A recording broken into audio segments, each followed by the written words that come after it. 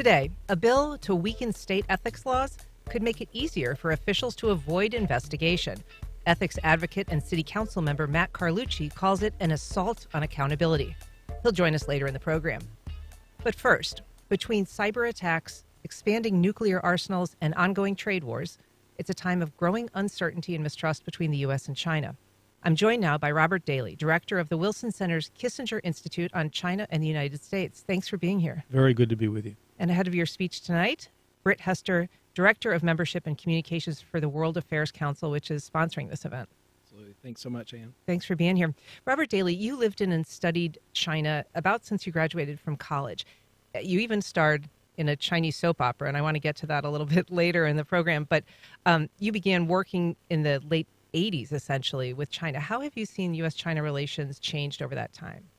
U.S.-China relations have changed along with China's changes. When I first got to China in 1987, this was before the Tiananmen massacre in 1989, China was still extraordinarily poor.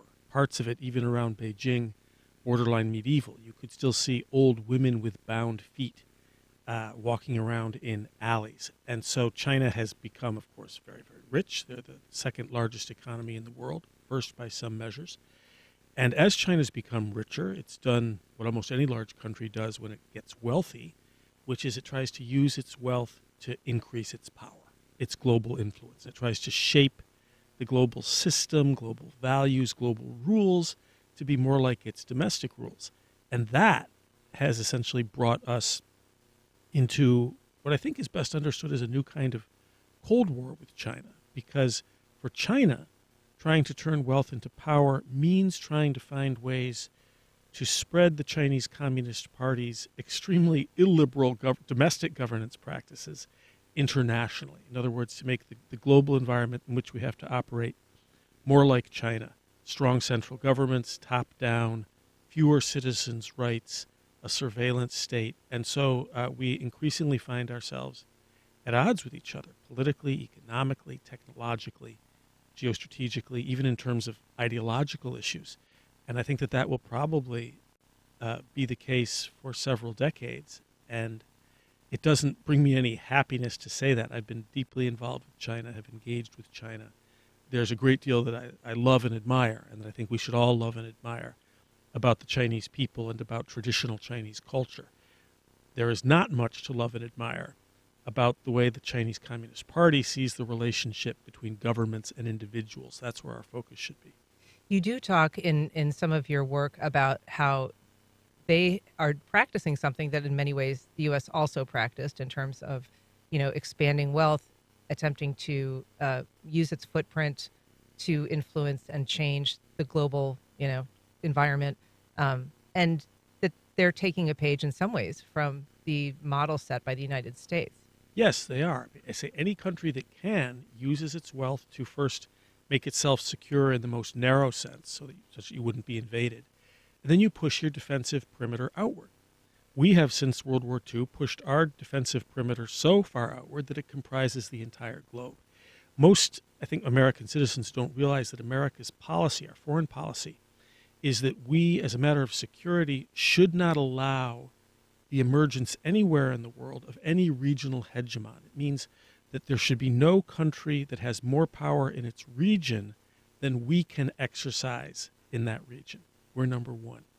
Now, the reason that people will nod and say, yes, we should do that, is because they believe that we are the good. It's okay for us to have global power because we're virtuous, and people should understand that.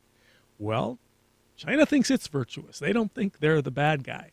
Now, I think there are specific ways in which we can describe China as a bad player. Not a bad player across the board, but a bad player in terms of, top-down, non-democratic, non-transparent rule-making and influence. There are real problems with China, but again, they don't think they're the bad guy. And they are an ancient civilization state, 1/5 of the world's population, that has risen faster and more deeply than any other country. They feel like they've earned it.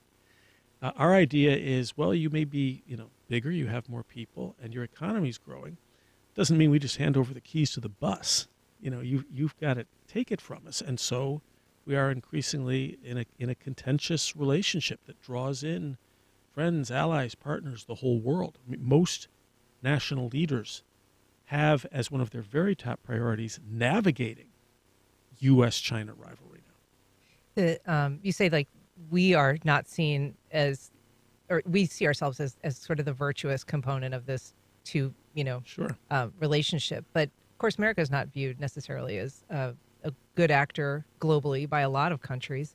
And China has been able to use that fact in terms of, our own failings internally or externally to good effect, in terms of the carceral state in the United States and, racial injustices.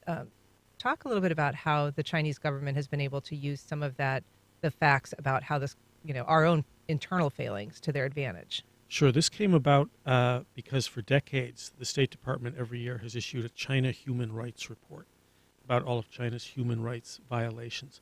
Most countries don't issue human rights reports every year about every other country on earth, but we do. And there have been some very good impacts of that. We have changed some practices. But a lot of countries, certainly China, see it as arrogant, as an interference. And so they now issue an annual U.S. human rights report. They actually don't do that much investigation. A lot of it's plagiarized from American journalists and Americans' own work. But yes, they focus on the fact that we like to incarcerate more of our citizens than any other country on earth. Most of them are poor people of color. And so they speak a great deal about American racism and racial injustice. And this helps them to win a lot of support, particularly in less developed countries, what we're now calling somewhat uncomfortably the global south. Nobody really likes that term, but that's the term that people are using. And they're successful not only in the global south, but among countries, and the list is fairly long, that don't want to have their decisions shaped by the United States, that don't always experience American power as benign. And so, yes, as you suggest, it's America's racism, its incarceration. They also make great use of what's going on with gun violence in the United States. The rest of the world sees our gun laws as insane, and they can use that. And also, both Xi Jinping and Putin in particular have been very successful in portraying America as just maniacally woke in ways that most of the rest of the world don't agree. So there are aspects of the left side of American politics and the right side of American politics that strike many foreigners as equally mad, and that people like Putin and Xi Jinping can use to win more people to their causes. Well, if you have questions for Robert Daly about U.S.-China relations, you can email us at firstcoastconnect@wjct.org, or you can call 904-549-2937. You can also reach out and message us on Facebook, Instagram, or X. Brett, I want to bring you into the conversation just briefly. Why is it important to have a voice like Robert Daly come to Jacksonville and talk about an issue of such global significance on the local level? Yeah. So essentially the World Affairs Council, that's what we do. We bring the world closer to the First Coast. And it's important because obviously we promote lifelong learning, and then knowing these issues, what's going on around the globe, whether it's China, we have someone coming to talk about Ukraine and Russia, what's happening there, knowing and being informed of what's happening and how that shapes our, conversations here at home is vitally important. And so that's what the World Affairs Council exists to do. And it's an exciting opportunity to bring these speakers here to Jacksonville. Robert Daly, there are so many challenges when it comes to this relationship. The spy balloon, was a large headline. I don't know if it was really significant in terms of that relationship, but certainly China is now looking at beefing up its nuclear arsenal, which could give it a very different role in terms of its defensibility and its ability to kind of set the stage. I think some people have said, the way that we responded to the Russian invasion of Ukraine is dictated in part by their nuclear capabilities. Taiwan tensions are a huge deal.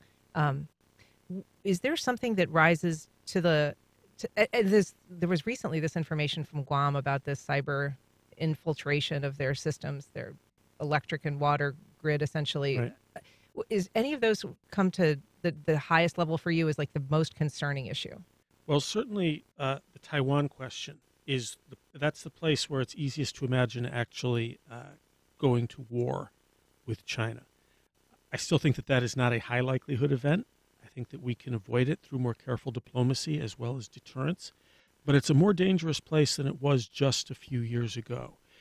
China's view is that Taiwan is part of an unfinished civil war and is none of our business. And that their view is that they will take it back. They would rather take it back peacefully and gradually if they can, but we should be in no doubt that if they thought Taiwan was slipping away irrevocably, or if it declared independence, that they would move against it militarily, and that there's a very good chance then that we would be involved. It's not certain. It would depend a lot on how that came down.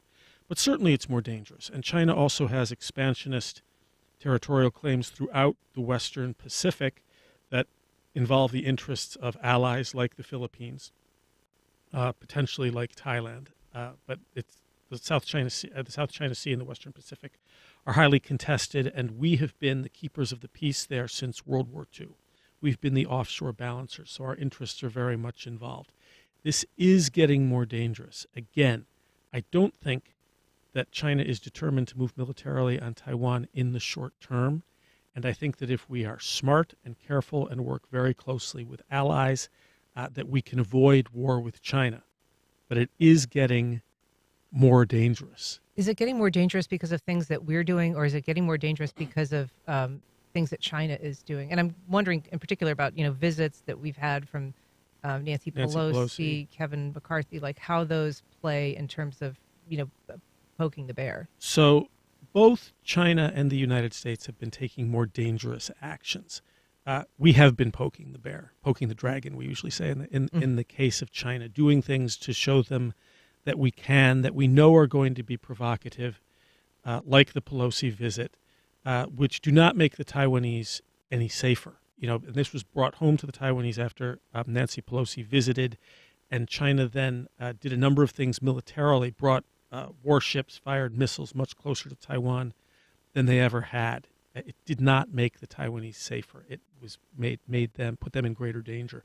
And so when Kevin McCarthy had been speaking of going to Taiwan after he became Speaker of the House, Taiwan said, "Thanks, please don't. Let's meet in California." They don't want this. We have changed the nature of what we call our One China policy. We have moved closer to Taiwan in a number of ways. We now know, it's public knowledge, we have American military trainers on Taiwan. All of this is very provocative for China, and we know it. They also have been far more threatening. They're flying far more bombers and warplanes, not into Taiwanese airspace, but getting closer and more regularly. And their surface vessels are getting closer. We've both been more provocative. Taiwan, I think, and some of my Washington colleagues would disagree with me on this, has not been provocative, but it has changed. Of course it's changed since 1972. It's become a vibrant democracy. It's a leading trading partner of the United States. And most importantly, most people of Taiwan do not see themselves as Chinese anymore. They see themselves as Taiwanese. That's something that's an existential threat to the Chinese government, and it's something that we rightly feel bound to support. More and more, it seems that the idea of China and concerns that people have about China has become part of political rhetoric, used, for political gain or perhaps just to make a point. I wonder how damaging or how influential, if at all, that is in the conversations that we're having globally with China, when people are perhaps scoring points on China just to, make a significant dent here in the United States. So again, America has many legitimate concerns about Chinese behavior, Chinese goals, Chinese actions. So I don't mean to say that there is no challenge there. There certainly is, and it is deepening. However, there's been rhetoric and action on the American side that I think is damaging not only to U.S.-China relations, it's actually damaging to us. And I'm thinking of things like, I think it's now 33 states, including this one, Florida, which are passing laws that say that Chinese can't buy real estate within their state. This is tremendously damaging. This is essentially telling the world's largest talent pool that they are a despised class in the United States. One of the big advantages of our relationship with China over the past 40 years has been the brain drain. Hundreds of thousands of top people, especially in STEM fields, have come here and stayed. And typically they get PhDs from United States universities, and then they go to work here, donate their talent, and over a period of time, they first become green card holders and then citizens. What these laws say is that while they're doing this, building families, making their lives here, they can't buy homes. And so it's pushing them out. And these people are not all Communist Party agents. I've heard a number of American governors say we are doing this to defend our people from the Chinese Communist Party. That's fairly deranged, and that's how it can read within China. And again, we're pushing out talent that we badly, badly need. And so the rhetoric has run way ahead of the facts, and I think actually damages American interests. I'm not concerned that it hurts Xi Jinping's feelings. That's not the claim here. It hurts us by keeping vital talent out. And yet, considering what happens to China, you've talked about is not insignificant. If we're talking about undermining the Communist Party there, if we're talking about destabilizing the economy in some respect, that is 1/5 of the global population that, would be impacted. And so it's not just a question of how does it impact the Communist Party of China, but this entire enormous population on Earth whose fortunes rise and fall to some extent with the countries. So this is very difficult. We mostly speak about China as a political actor, and we lose track of China as a human proposition. And so the kind of question that we face now, especially because it is in many senses a new kind of Cold War, different from the first one, but it's a new kind of Cold War. And so this forces us to ask questions like, okay, China's economy right now is slowing. They're facing enormous challenges, the greatest that they've faced since 1978. Should our policy be to help China to fail so that it can no longer fund its political and its military expansion? That's a fair question to ask. But of course, helping China to fail means directly harming the welfare of 1/5 of humankind. Is that where we want to be? That's a real dilemma, because the Communist Party, insofar as China continues to develop and grow, the Chinese Communist Party can extract more resources that it can use to harm our interests in competition with us. But are we willing to harm, these individuals, extremely hardworking? Some of us, like me, are related to them. Should that be our policy? That's a serious, very, very difficult question. How do we balance, as you suggest, the geostrategic and the human sides of this competition? I found your discussion about China really interesting, almost a little bit like a relationship counselor. You've said that, we're not necessarily asking the correct question, or at least not the right first question. Instead of asking what we want a country to do, we should be asking what? This is true not only of China, it's true of other countries as well. And here, this is something that Dr. Kissinger wrote about a lot. I direct the Kissinger Institute. That doesn't make me Kissingerian in every way. I didn't work for Dr. Kissinger. But this is something that I think he has right. When you're dealing with another country, the first question is, why do they want what they want? What do they believe, and why? What has their historical experience, their national mythologies, what has that taught them? You need to proceed from there if you're going to have an effective policy. You're all right. I was going to say it sort of compares to me. There's a podcast by a very famous relationship counselor, Esther Perel, and she says the question that you should ask is not what you said, but what that person heard. Right. It's not just a matter of asserting, we want you to do this thing, but what is it that country wants, in fact? Yes, and so China wants, it depends on how you ask, and it depends on what you mean by China. Do you mean the Chinese people, or do you mean the government? What the Chinese people want is the same as what we want. They want to have a better life for themselves, for their children.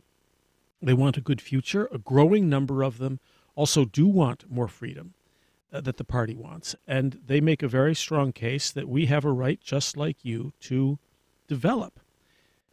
All of that is true and is deserving of our sympathy and understanding.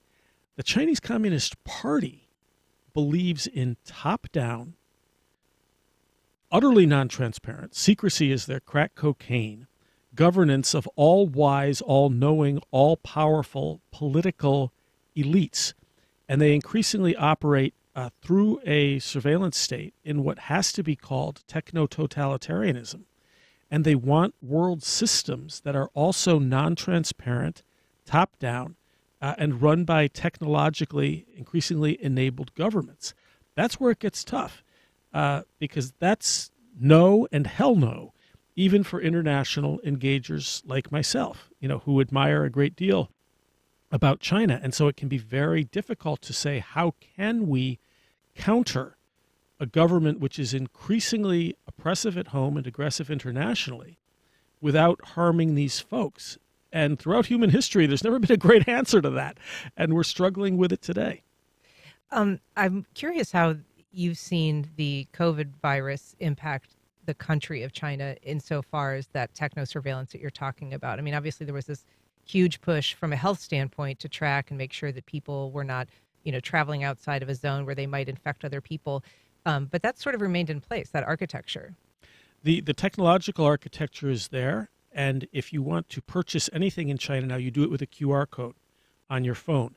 If you want to hail a cab, almost anything that you do is tied to one of China's Uber apps. There's one called WeChat that most people use. And not only do they use it to pay for meals and pay for cabs, it's also their primary social media platform. It's their primary source of news. It's what they watch. They watch cute cat pictures and all of this. This is sort of what Elon Musk wants to create. Right. And it's extremely dangerous because the government, or God forbid, Elon Musk, can capture all of this data. They can sell it. They can reuse it. They can process it. They can track you. In China, there are now in most major cities and even smaller cities, CCTV cameras everywhere, on every street and in public spaces. And through use of big data and now artificial intelligence, they can use these cameras to take a picture of a crowd of 1 million people, know who those people are, know what they spend money on, know what websites they go to, know who their social networks are. And they even do, in China, increasingly something called predictive policing, which means that there is, for example, a criminal type of way to hold your body, a posture that is worthy of suspicion. And they can note these using artificial intelligence through these cameras. That's what China is increasingly becoming. And again, this is something we've got to be aware of, and we have to be extraordinarily vigilant about. And so again, how do you balance the geostrategic concerns and our legitimate self-interest, not the barring people from buying homes, but legitimate self-interest with a desire, to support the flourishing of 1/5 of humankind? And that's not really the conversation we're having, at least in Washington. It's much more hawkish and aggressive and security obsessed than what I've just described. We've got a couple of comments I want to just pass along and get to. Ed on Facebook says, China has no problem supporting it if it's to their benefit, any dictator and tyrant in the world. Unlike the United States, there is no Chinese people pressure not to help foreign dictatorships. There's a big difference. Jay emailed, there's a substantial community of American expats in Taiwan. Any thoughts on how they would be handled in the event of China undertaking a military invasion of Taiwan? So for the first question, yes, China is in many ways a geostrategic bad actor. They are supporting Vladimir Putin in his invasion of Ukraine. They have drawn closer to Iran. They work very closely with North Korea, with Venezuela. And so it can sound a little bit like a sort of cartoon League of No Goodniks. Some of your listeners will be old enough to remember the old Bullwinkle and Rocky show, and the bad guys in that were, Boris Badenov and Natasha No Goodnik. And some of China's international actions and their growing partnerships really do seem like a cartoon of that kind. And we do need to combat that. Now, again, we need to be aware as we do so that we've supported our share of dictators too, when it supported us. And so we need to not paint this in black and white. We need to have a good deal of introspection and historical self-knowledge before we go preaching about absolute good and evil when our hands are in many ways also dirty. I would say not as dirty in the same way. And because we have political pluralism and freedom of speech, we've always had loud internal critics who have, in fact, made a difference. But that first questioner is correct, that China is working with other countries who work very strongly against American interests, and that's one of the things that makes this a new Cold War. Yes, there are a lot of American expats in Taiwan, and if China felt that it had to move against Taiwan, it would do so quickly, and whoever's on the island is on the island, and the chips fall where they may. So this is something that I would still move to Taiwan. I would still live there. I don't think an invasion is imminent, and Taiwan is a terrific place. But American expats always, are in dangers of this kind. So your mention of Rocking Bullwinkle is going to make me move to a different topic about your own past in China, which not necessarily people would know, but you were a star on a soap opera for a number of years. Yes. And are actually hugely recognizable in China. One of the most popular shows that has ever aired there. Tell us a little bit about that experience. Well, I was hugely recognizable 30 years ago with the ravages of time. I think I'm a little less easy to pick out on the street. But this was filmed in 1992, 1993, and it was a 21-part series called A Native of Beijing in New York. And it was very well timed because this is when you'd had the first major waves of Chinese, and especially Chinese elites, going to America to live and settling there. And obviously people in China were curious about why would they do that? What are their lives like? And that's what this television show purported to describe. And it starred a good friend of mine who's one of the great actors and directors in China, a guy named Jiang Wen.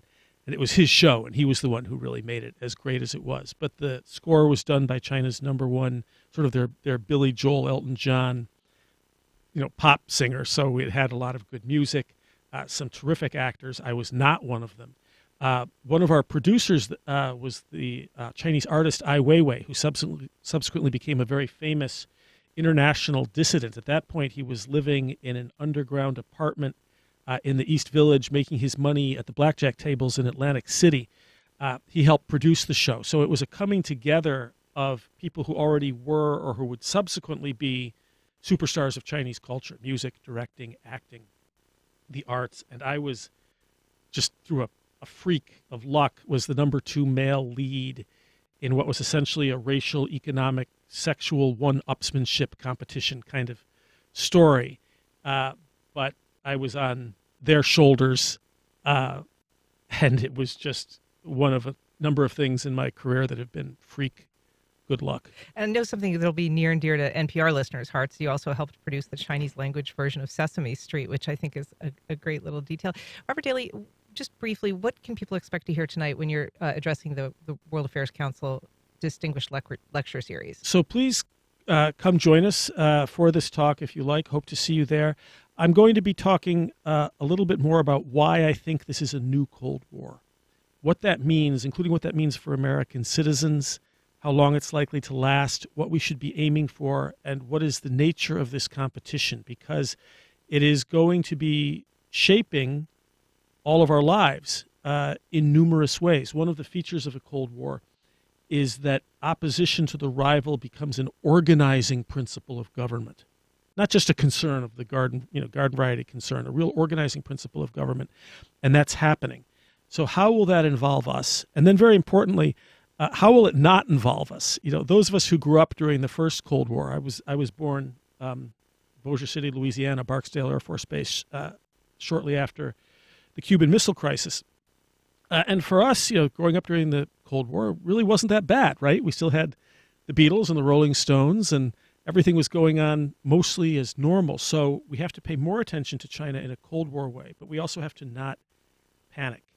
We need to focus in the right ways, understanding that a Cold War, while it's sinfully wasteful and costly and dangerous, is essentially a play for time, is a stalling technique during which life still goes on in many ways. And so I'll be talking tonight about what we're stalling for, what we're waiting for, how a Cold War might end.